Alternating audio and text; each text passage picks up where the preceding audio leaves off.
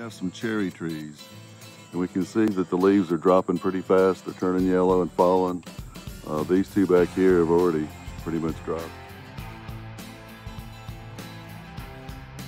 They're shallow rooted. This is the most shallow rooted of trees, and thus when it gets hot towards the end of the summer, they just do an early leaf drop. These guys are on a slight slope too, so that probably contributed to it being one of the first ones to go.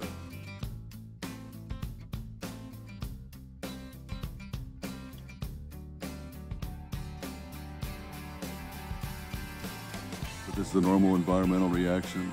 Leaves turn yellow and fall off early, and the tree will be fine in the end.